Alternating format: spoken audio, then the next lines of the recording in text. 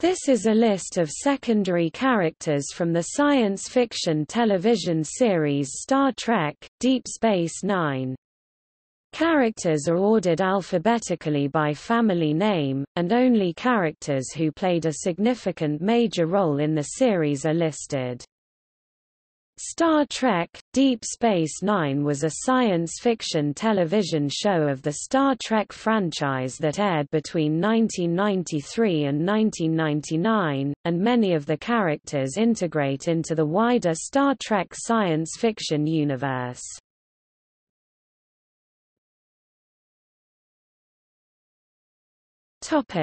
Recurring characters.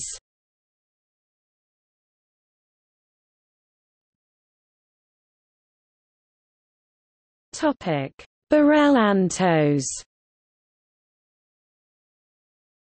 Bareil Antos was a Bajoran Vedek. He was played by Philip Anglam. Bareil becomes romantically involved with Major Kira Nerys of the Deep Space Nine space station. He runs against Vedek Winn Adami for the role of Kai, but is forced to drop out to protect the reputation of the previous Kai, Opaka. Bareil is injured in a shuttle explosion, and Dr. Julian Bashir has to replace his failing organs with cybernetics so that he can continue to advise Winn in negotiations with the Cardassians. His continued efforts in this weakened state cause brain damage, and eventually his death. In the Mirror universe, Bareil Antos is a petty thief who is close to the alternate Kira.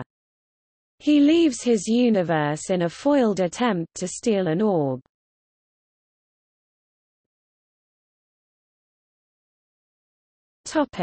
Brunt. Brunt is a liquidator with the Ferengi Commerce Authority (FCA), portrayed by Jeffrey Combs. He is the nemesis of Quark, whom he perceives as a threat to the Ferengi way of life, and often attempts to either destroy him or supplant Grand Nagus Zek, although at one time, he did help Quark rescue Ishka from the Dominion. By sharp contrast, his Mirror Universe counterpart was a friendly and congenial person, with unrequited feelings for his universe's Ezri Tegan, who ended up being murdered by the Intendant Mirror Kira Nerys. Brunt, or his counterpart, appeared in 8 episodes beginning with Season 3's Family Business. Combs has described Brunt as the IRS guy from hell.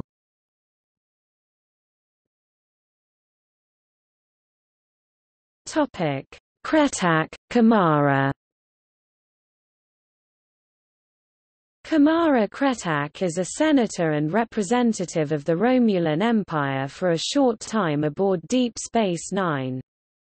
She is accused of treason against the Star Empire and found guilty in the episode Inter Arma Enim Silent Lieges. The ending of the episode leaves her fate ambiguous, with it unclear if she will be imprisoned or executed. Kimara Cretak was first portrayed by Megan Cole in Image in the Sand and Shadows and Symbols, and Adrian Barbu in Inter Arma Enim Silent Lieges.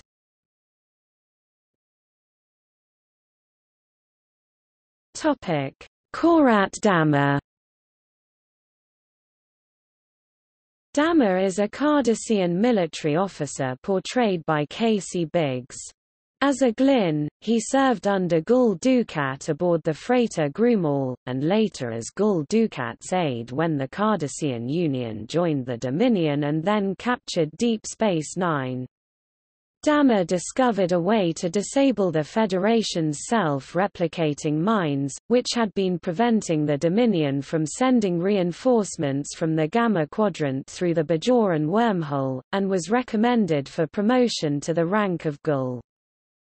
As the Federation retook the station, Damar learned that Tora Ziyal had been helping Kira and others undermine him and promptly killed her. This earned him personal enmity from Kira. After Dukat's subsequent mental breakdown following his daughter's death, Damar was promoted to first Gul and then legate.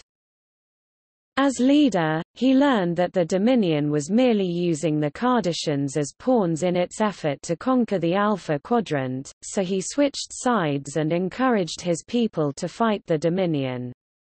As leader of the new Cardassian rebellion, he had to accept Federation aid and advice from a Starfleet advisor, Colonel Kira Nerys, who was given a Starfleet Field Commission of Commander to take on the role. In his struggles as a resistance fighter, particularly when his wife and child were taken and killed by the Dominion, he came to understand the Bajoran perspective during Cardassia's occupation of Bajor. While fighting beside Commander Kira Nerys and Elim Garak in a final push to retake Cardassia Prime, Damar was killed in action. Damar appeared in 23 episodes beginning with Season 4's Return to Grace.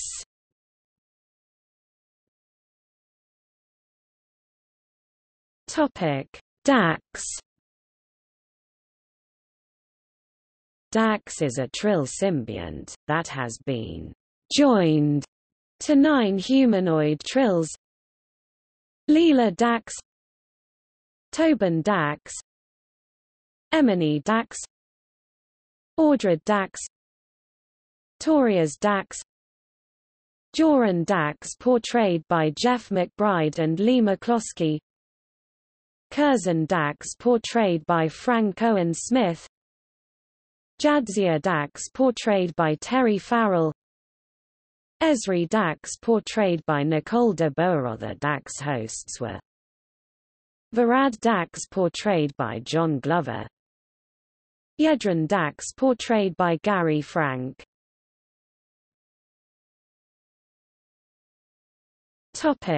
Dukat.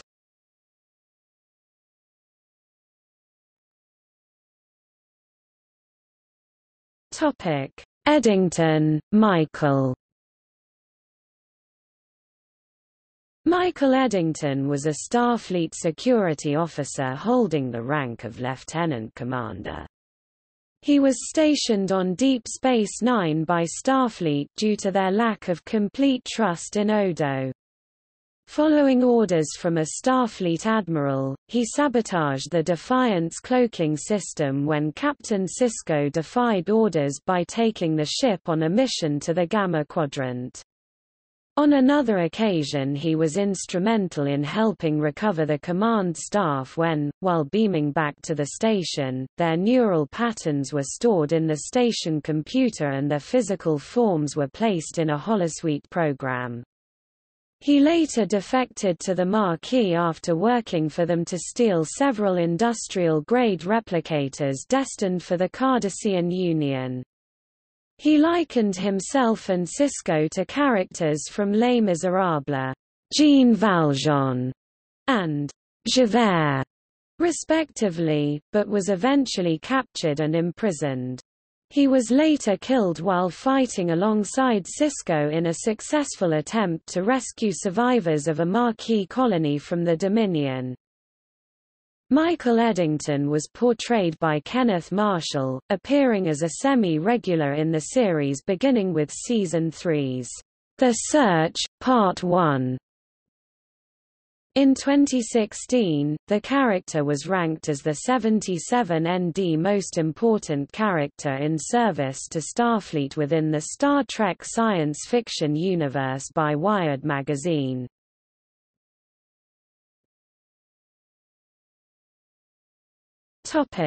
Fontaine, Vic.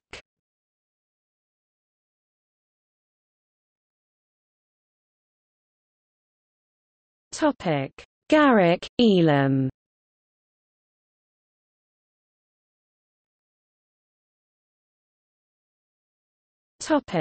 Gowron.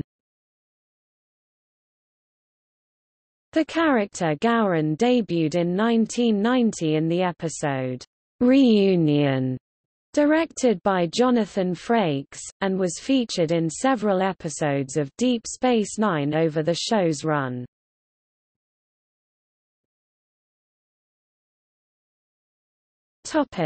Ishka.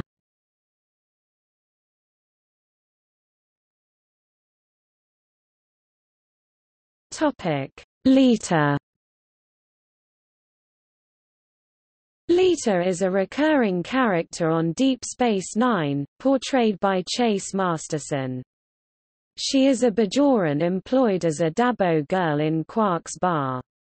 After a brief romantic relationship with Julian Bashir, she married Rom and therefore ended the series as First Lady of Ferengina. Although initially played as a stereotypical airhead, over the course of the series it is revealed that she is an intelligent woman who chooses to maintain a carefree attitude. She is a ringleader when Quark's employees attempt to start a trade union, and also volunteers to play temporary host to one of Jadzia Dax's former personalities. She explained in Let He Who Is Without Sin that Dabo girls actually have to be good at math, to ensure that the house always makes a profit. Unlike most Bajoran characters, Leeta is never given a family name. The non-canon novels explain that this is because she was brought up in an orphanage during the Bajoran occupation, and does not have a family name.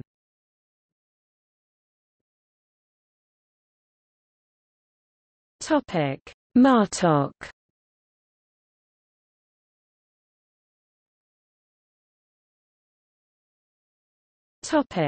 Mila. Mila, played by Juliana McCarthy, was for over 3 decades the housekeeper of Enabran Tain, the head of the Obsidian Order. Possibly, during their time together, Tain and Mila had a child, whom they named Elim Garak.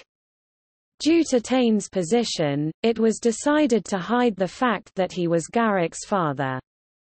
No confession from Tain, Mila, or Garak were made supporting this, but Garak does treat Mila as a mother, as it is most likely that she was the only such figure in his life.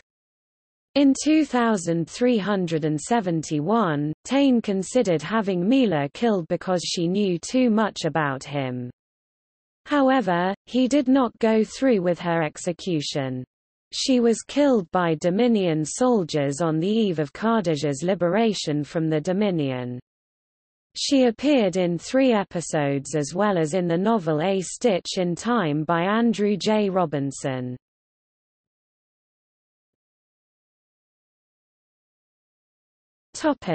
Doctor Mora Pol. Doctor Mora Pol was the Bajoran scientist who was assigned to study the changeling who would become known as Odo. Dr. Mora studied and taught Odo at the Bajoran Center for Science during the occupation of Bajor from 2358–2365. When Odo assumed the shape of a humanoid, he imitated Dr. Mora's hairstyle. Odo initially resented Dr. Mora for failing to realize he was sentient. Under pressure from the Cardassians to get answers and not fully understanding what he was dealing with, Dr. Mora used some questionable methods in his experiments. Odo left the institute 2 years later. They would not reconcile their differences until 2373, when Dr. Mora arrived on Deep Space Nine to assist Odo in treating an infant changeling. Dr. Mora Pol was played by actor James Sloan.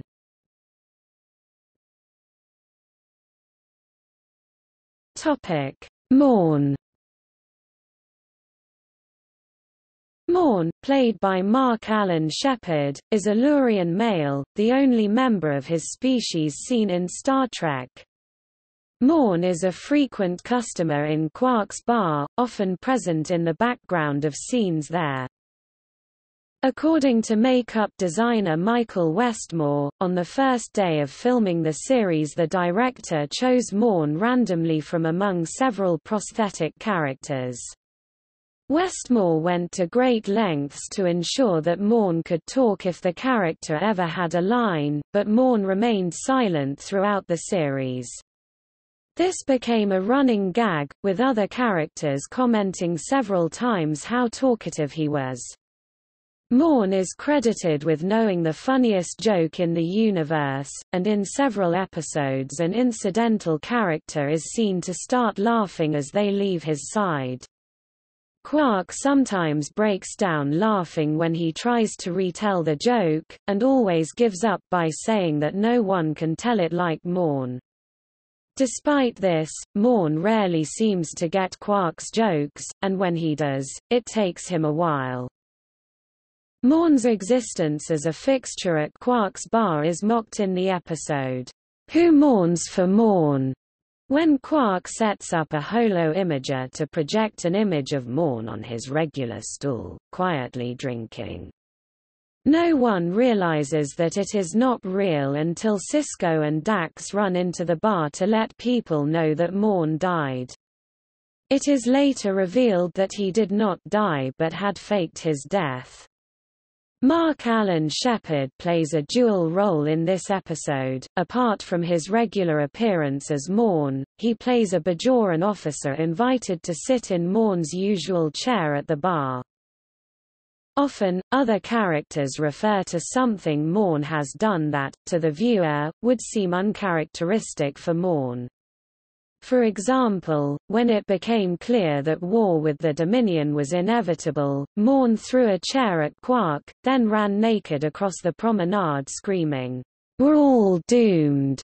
Following that, he supposedly rushed into a Bajoran temple and threw himself at the feet of Major Kira, begging for forgiveness.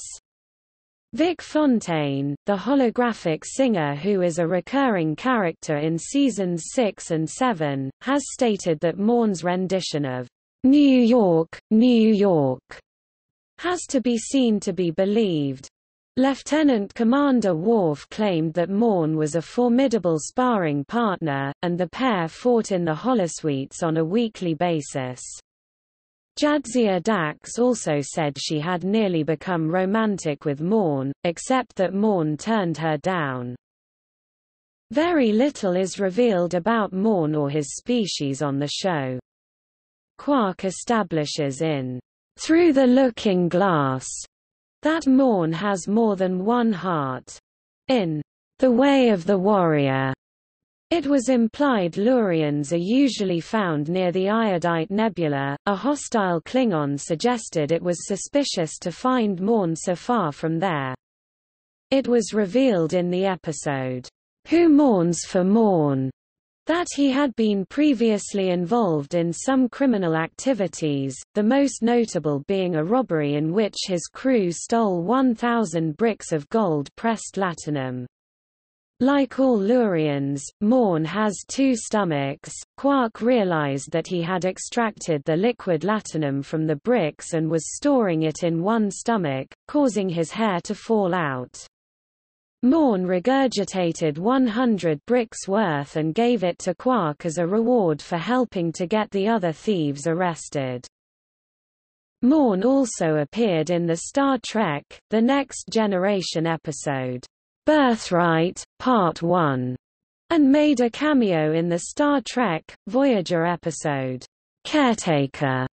Because of these appearances, this has made Morn one of the few characters to appear in 3 of the Star Trek series, alongside Quark, who appeared in TNG, DS9, and Voyager, Commander Riker TNG, DS9, Riker's transporter clone, Voyager, and Enterprise, Deanna Troi TNG, Voyager, and Enterprise, Kang the original series, DS9 and Voyager, and Q, TNG, DS9, and Voyager.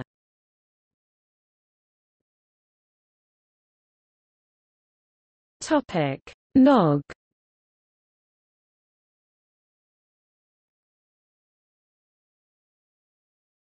Topic: O'Brien, Keiko.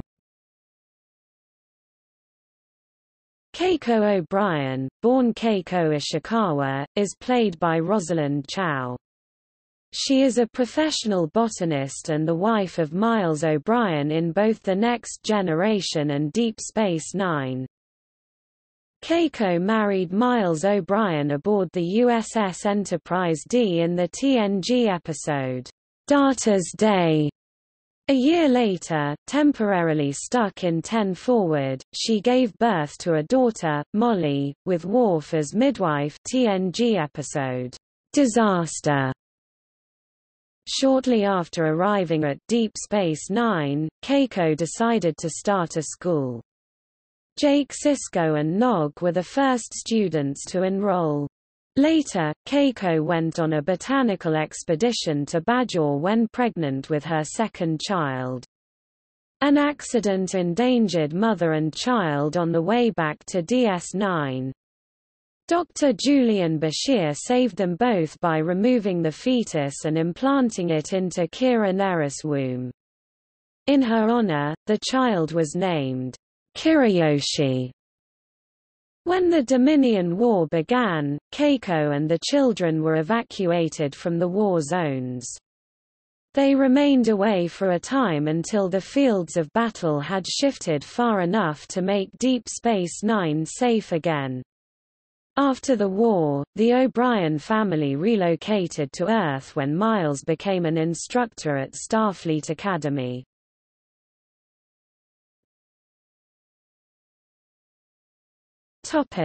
O'Brien, Molly. Molly O'Brien, played by Hannah Hattie, is the daughter of Keiko and Miles O'Brien and the older sister of Kiriyoshi. She originally appeared on Star Trek: The Next Generation.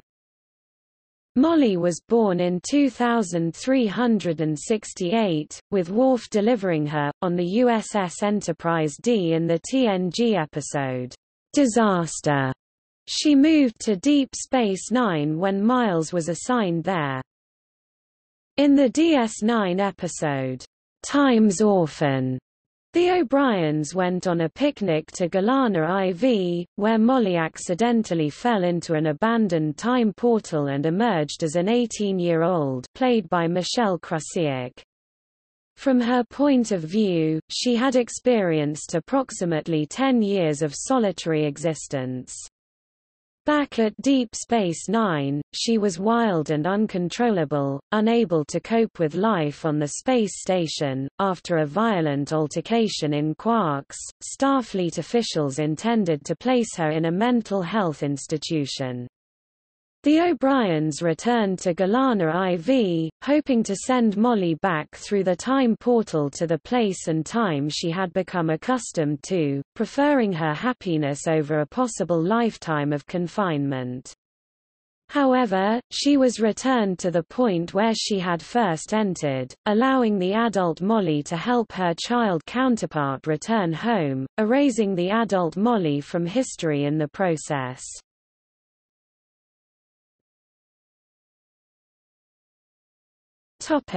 Opaka Sulan. Opaka Sulan, played by Camille Saviola, was the Kai or spiritual leader of the Bajorans through the latter years of the Cardassian occupation and the first few months after it ended in 2369. Opaka recognized Benjamin Sisko as the long-awaited emissary of the prophets, although he did not return her enthusiasm. In response to a prophetic orb experience, Opaka left Bajor for the first time to pay an unannounced visit to DS9. Journeying with Sisko and Kira through the wormhole, she was killed in a runabout crash on the Ennis Penal Moon, and was then resurrected by the artificial microbes present there. The microbes were specifically designed to only work on the Moon, forcing her to stay behind. She took this as an opportunity to help end the prisoners' fanatical clan war. During the Cardassian occupation, Opaka had been a collaborator. She gave away the whereabouts of a rebel base and her son was killed in the subsequent attack. The Cardassians had threatened to destroy some Bajoran towns, so by betraying the rebels, including her own son, she saved thousands of Bajoran lives. Later on, Bareil Antos dropped out of the election for Kai in an effort to keep this secret from ruining Opaka's legacy. This led to the election of the more controversial Winn Adami.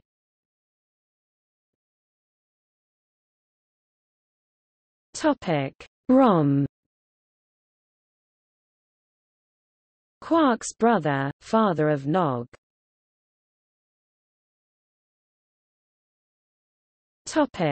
Ross, William J.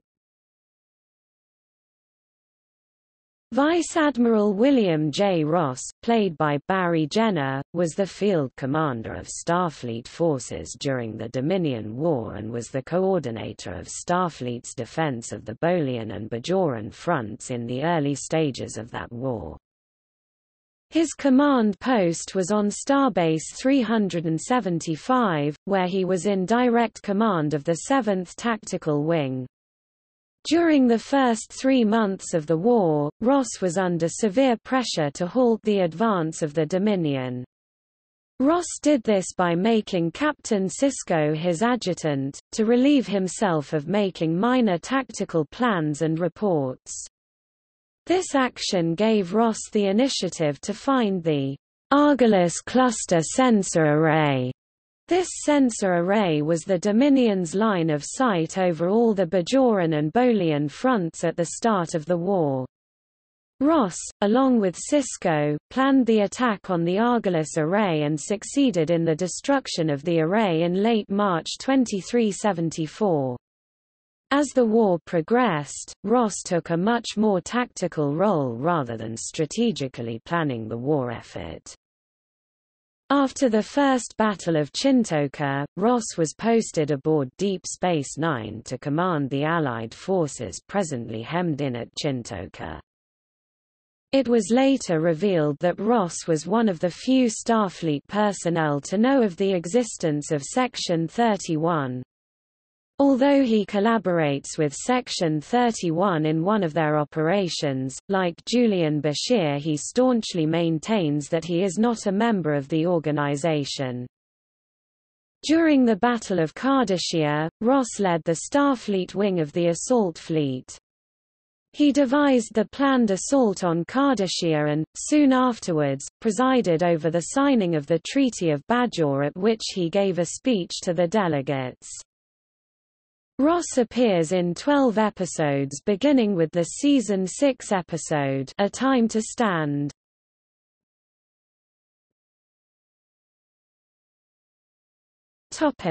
Reception.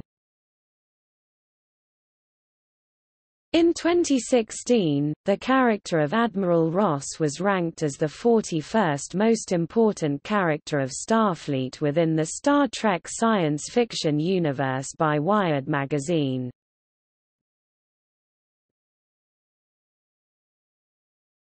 Shakaar Edon.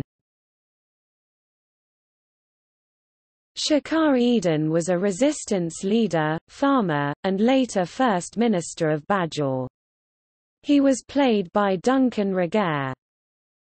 A one-time farmer in Bajor's Darkur province, Shakaar returned to his fields in 2369 after 25 years of fighting the Cardassian occupiers, only to enter politics as his world's secular leader in 2371. As the head and namesake of Kira's resistance cell, he agreed to let her go on her first raid at age 13 to fill in a vacancy in the ranks, and reteamed with her years later during a near-violent showdown with Kai Winn over the return of promised soil reclamators.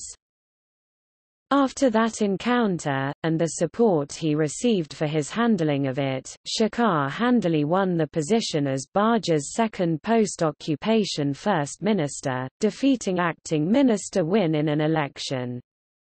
As he works with Kira in her role of senior Bajoran on DS9, Shakaar realizes he has fallen in love with her and they begin a relationship.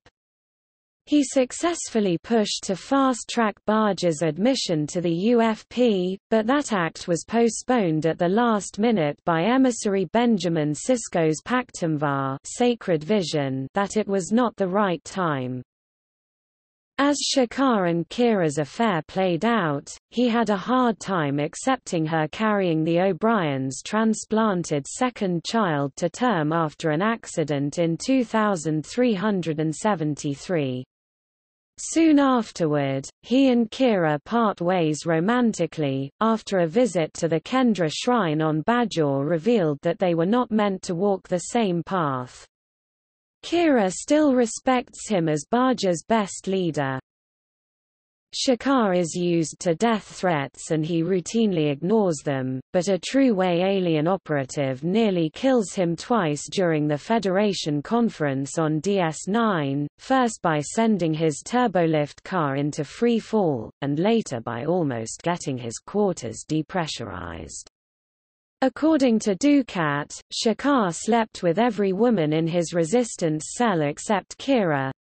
But Dukat's jealousy of the Major should be taken into account.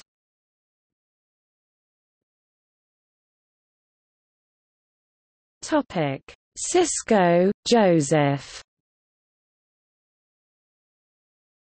Joseph Sisko, father of Captain Benjamin Sisko, was played by Brock Peters, who also played Admiral Cartwright in Star Trek IV, The Voyage Home and Star Trek VI, The Undiscovered Country.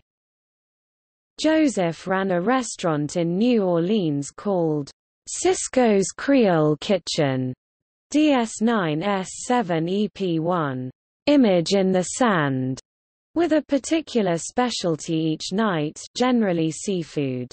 While Nog was at Starfleet Academy, he commuted from San Francisco to Tain, as Joseph obtained Ferengi tube grubs especially for Nog.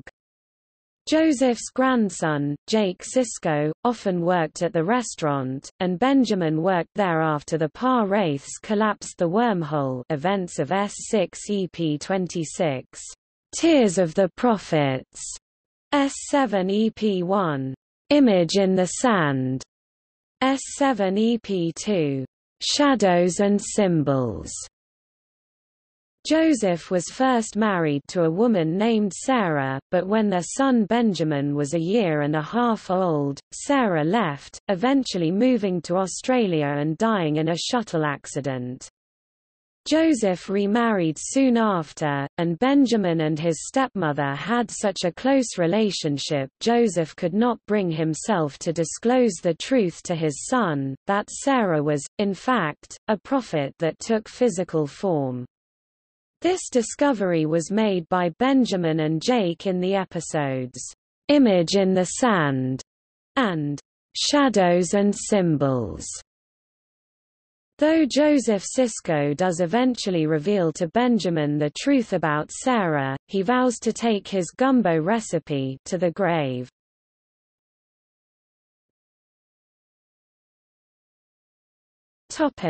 Sloan, Luther.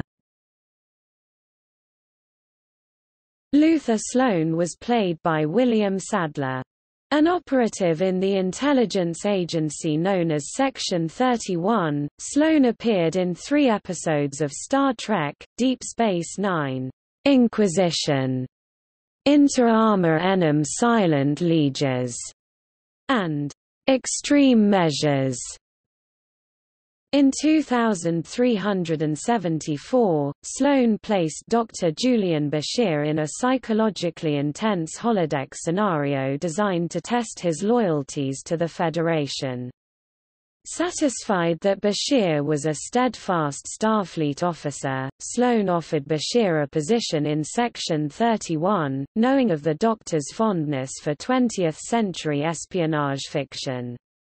Bashir adamantly refused, but Sloan was content to let him consider the offer.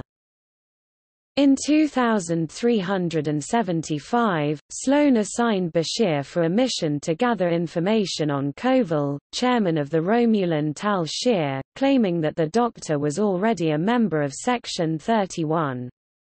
Bashir initially refused, but agreed with Captain Sisko that this would allow them to learn more about Section 31's operations and possible connections to Starfleet Command. However, unbeknownst to both of them, Sloan had already enlisted the assistance of Admiral William Ross and thus succeeded in strengthening covert ties to one highly placed Romulan and subverting the career of another. Sloan appeared to perish at Koval's hand, but later appeared in Bashir's quarters to thank him for playing his part and living up to Sloan's high expectations of him. Later that year, Bashir discovered evidence that Section 31 was responsible for infecting Odo with a genocidal virus intended to bring an end to the Dominion War. With the assistance of Miles O'Brien, Bashir lured Sloan to Deep Space Nine and captured him. Rather than risk handing Bashir the cure, Sloan triggered a neuro-depolarizing device in his brain, effectively killing himself. After stabilizing Sloan, Bashir and O'Brien linked their minds to his in a last-ditch effort to secure information that would lead to a cure. While inside Sloan's mind, Bashir was offered secret information that could supposedly bring about the end of Section 31. This was Sloan's way of delaying Bashir from escaping with the knowledge needed to save Odo's life, and the lives of the Founders.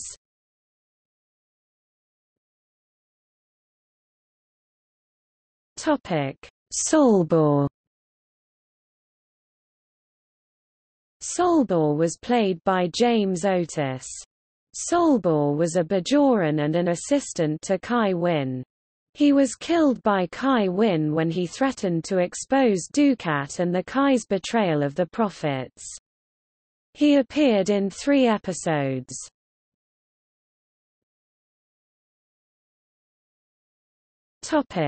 Tain, Enabran.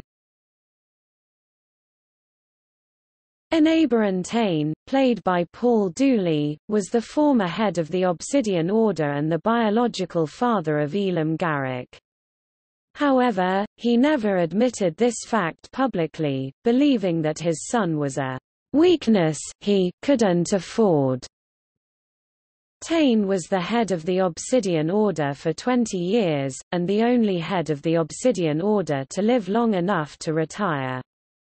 As the head of the order, Tain trusted no one, with the exception of his housekeeper, Mila. He was known for his ruthlessness, and many said that he lacked a heart. Tain was also Garak's immediate superior, whom he trained and molded into a mirror image of himself. Nevertheless, Tain was directly responsible for exiling Garak after being betrayed by him in some way. Tain attempted to stage a comeback by destroying the Founders' homeworld with a combined fleet of Obsidian Order and Tal Shir ships. His plan was compromised by a changeling infiltrator, and the fleet was destroyed by the Jem'Hadar. Tain was assumed to have perished when his ship exploded, but he was actually captured by the Dominion and detained at Internment Camp 371. In 2373, Tain modified the camp barracks life support system to send a subspace signal to Garak, indicating he was alive. By the time Garak reached him, he was dying of heart trouble. On his deathbed, after being sure all his enemies were dead, Tain asked Garak to escape and seek vengeance on the Dominion for what it had done to him. Garak agreed, but only if Tain asked him as his father. Tain died after acknowledging that Garak was his son.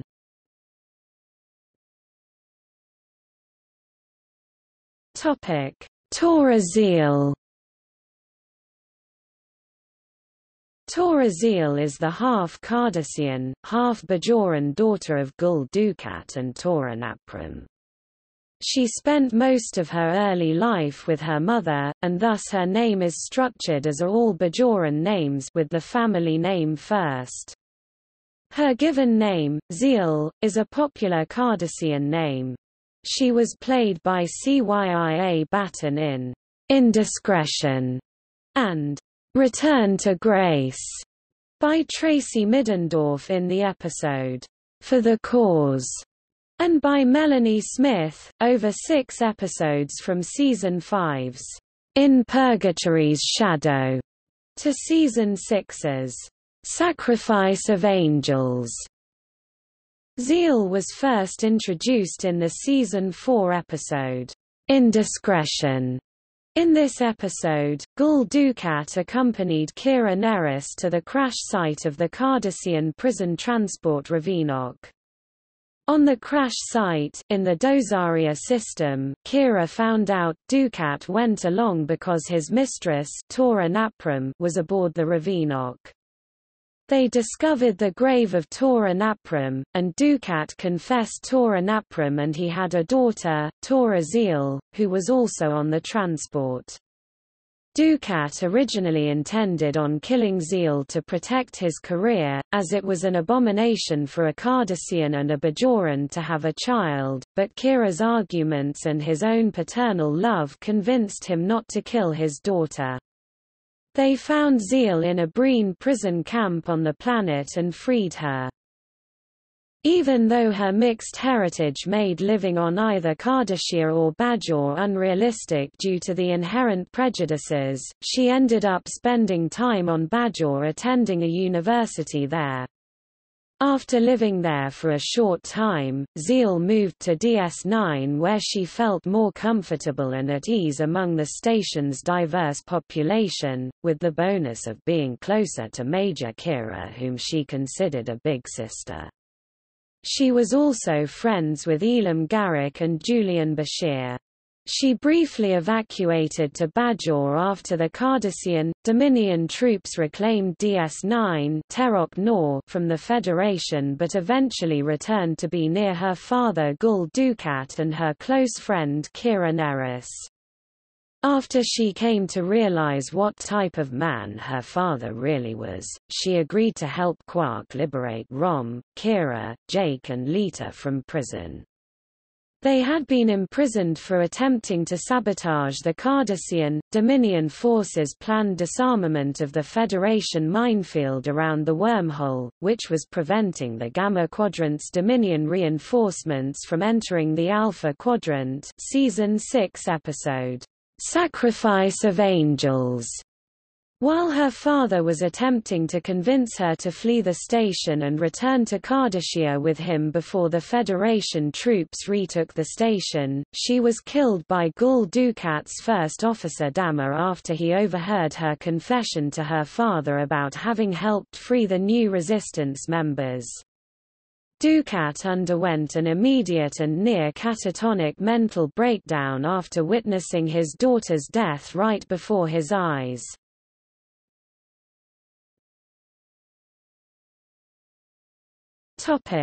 Weyoun.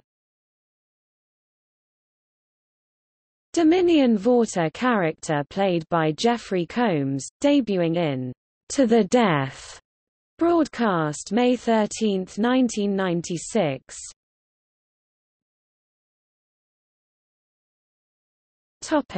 Winn Adami. Winn Adami held the title of Videk during the Cardassian occupation of Bajor, and claimed to have been beaten for her religious teachings. She had a contemptuous attitude toward Bajorans who fought in the underground resistance cells, because she felt she did not get proper credit for helping to fight for Bajor's liberation. She was played by Louise Fletcher. Winn makes her first appearance objecting to the teachings of Keiko O'Brien in the Deep Space Nine school, in the episode, In the Hands of the Prophets. In particular, she objects to Keiko's teaching of only the scientific information about the Bajoran wormhole, instead of teaching the religious mythos regarding it.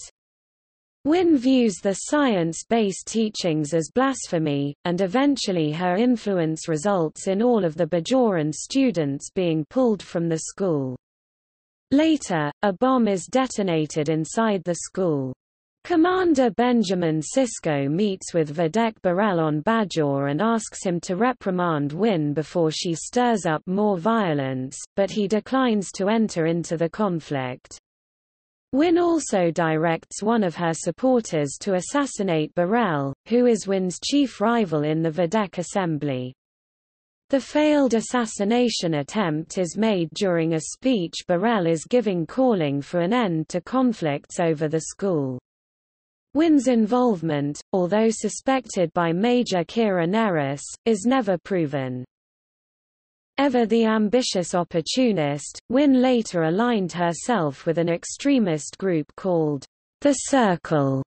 The Circle's goal was to eliminate all external influences from Bajor, including the Federation, which would have served Winn's purposes in getting rid of Commander Sisko, whom she resented as the emissary of the prophets. The reward for her support would have been the guarantee of becoming Kai. Eventually it was discovered that the Circle was actually being supplied by the Kardashians. Major Kira managed to sneak into the council chambers and presented the evidence to the Council of Ministers. When Kira announced she has the thumb scan of a Cardassian Gul signing off on a shipment of weapons to the Cresari, who in turn sent them on to the Circle, Winn immediately changed sides, telling Minister Jaro that if he truly believes the Cardassians were not supplying the weapons, he should not mind an examination of the evidence. In the episode, The Collaborator, the election for the next Kai approaches. Winn seeks out and obtains information about the Kendra Valley massacre, which she uses to manipulate Major Kira into investigating Vedek Bareil Antos, who is in a relationship with Kira at the time. Ultimately, Bareil is forced to withdraw, resulting in Winn's election as Kai. Although Bareil is later proven innocent by Kira, he chooses not to reveal the truth, which is that Kai Opaka had actually been responsible for the massacre, a move that resulted in 43 deaths, including that of her own son, but which had saved thousands of other Bajoran lives. Over the years, Bareil faithfully kept the secret to protect the Bajoran people and preserve their religion. When the first minister of the provisional government dies, Winn gets herself appointed to the political office, and tries to reclaim soil reclamation equipment developed by the Bajoran Agricultural Ministry and loaned to a group of farmers. She wants to have it used to reclaim soil for cash crops for sale off-planet, while a group of farmers led by Shakaar, a former resistance leader, are trying to reclaim soil to produce food for Bajor. Shakaar and his people had been promised the reclamators, but Winn, now leading the government, reneges on the previous leadership's promise. A brief insurrection, with Shakaar's people preparing to fight security forces sent out by Winn, results in the security force leader and Shakaar burying the hatchet. Shakaar challenges Winn for the position of First Minister in the upcoming election. Throughout her service as both Vedek and Kai, Winn always proved to be selfish, arrogant, and power-hungry. She would do anything, and betray anyone to advance her own career and agenda. She is also jealous of other people receiving visions from the prophets, especially the alien, Sisko the emissary. In the final days of the Dominion War, Winn finally received what she believed to be a vision from the prophets, who tell her that a guide will soon appear to her. In reality, this vision was from the Pa-Wraiths, and the guide was Gul Dukat, who had been surgically altered to look like a Bajoran. Dukat and Winn soon became lovers, and he convinced her that to restore Bajor, she must release the Pa-Wraiths, who he claimed were the true prophets of Bajor. To do this, Winn obtained the Kostomogon, a forbidden text, but found that the pages were blank. Her servant Solbor discovered what she and Dukat were planning. He revealed Dukat's true identity and threatened to expose them. As Winn killed him to prevent this revelation, a drop of blood fell from the knife Winn stabbed him with, and onto the blank pages of the Costomogen, revealing the text. Later, when Dukat attempted to read the Costomogen himself, he was blinded. The text could only be read by the Kai, and cast out onto the streets by Winn. After studying the text, Winn discovered there is only one way to release the Pa-wraiths from the fire caves and hesitantly allowed Dukat to rejoin her. Back on Deep Space Nine in Vic Fontaine's holosuite program, the Prophets send Sisko a premonition about a dangerous situation on Bajor. In the series finale, "What do you leave behind?" And after the Battle of Cardassia, Sisko traveled to the fire caves on Bajor to confront Winn and Dukat. While Dukat and Sisko fight, Winn realized she has made the wrong choices and that she had been blinded by her own ambitions. In an effort to correct all that she had done and redeem herself, she attempted to throw the Book of the Pa-wraiths into the fire and destroy it. Before she could do so, Dukat disintegrated her using powers given to him by the Pa-wraiths.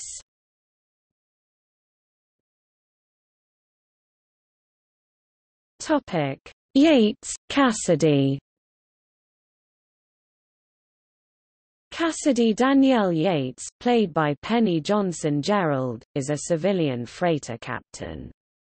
She is introduced to Benjamin Sisko by his son Jake, who feels it is time for Sisko to start dating again after the death of his first wife Jennifer at Wolf 359. Jake's attempt at matchmaking is successful, and Kasidy and Sisko become lovers, even after her arrest and eventual imprisonment for aiding the Marquis for the cause. Following her release from prison, the two resume their relationship, Rapture. Eventually, Kasidy becomes Sisko's second wife and, at the end of the series, she becomes pregnant with their child. When Sisko leaves to join the Prophets, he tells her that he will be away for a while, but would eventually return to her.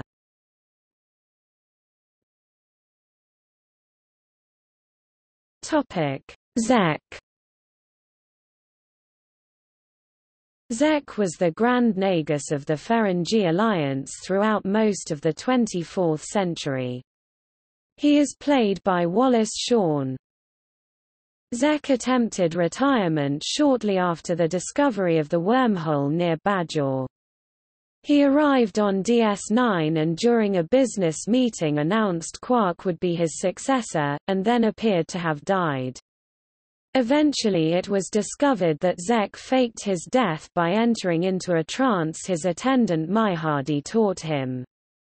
The whole setup was a test to see if his son Krax was ready to take over, but Krax failed miserably, by trying to seize power assisted by Rom, by attempting to kill Quark instead of acquiring it quietly. The proper approach was to learn all the favorable deals and assume power by subterfuge and cunning, in keeping with Rule of Acquisition number 168. Whisper your way to success. Zek visited the Bajoran prophets within the wormhole in an attempt to gather information about the future which he could use to increase his profits. Instead, the prophets devolved Zek's personality to that of a proto-Ferengi, before his people had dedicated their lives to the acquisition of wealth. During his time in this state, Zek made many radical reforms to his people's laws and government, directing his people away from their greedy ways, including reformatting the long-standing Ferengi rules of acquisition. He was eventually changed back and his reforms nullified after Quark appealed to the Prophet's fear of interaction with other corporeal life forms that might come to their domains to investigate the change. DS9 profit motive. During a Tongo tournament on Ferengina, Zek received a tip from Ishka, the mother of Quark and Rom, which helped him make a comeback to win the tournament. They eventually fell in love and were briefly broken up by Quark at the prodding of liquidator Brunt, who was plotting to succeed Zek as Nagus. The effort failed. Quark became aware of the plan, stopped Brunt's takeover and got Zek and Ishka together again. DS9. Ferengi Love Songs. Zek, suffering from failing memory, bequeathed all his financial dealings to the financially brilliant Ishka, eventually caving into her not-so-subtle prods for female rights. He was once again deposed, this time by Brunt, after he amended the Ferengi constitution to allow females to wear clothes in public. He was reinstated after the populace learned of the new and exciting business opportunities such reforms would pave. Under Ishka's influence, he further reformed the Ferengi political and economic system into a significantly less capitalist model. Eventually, he and Ishka retired to Riza after naming Rom as his successor.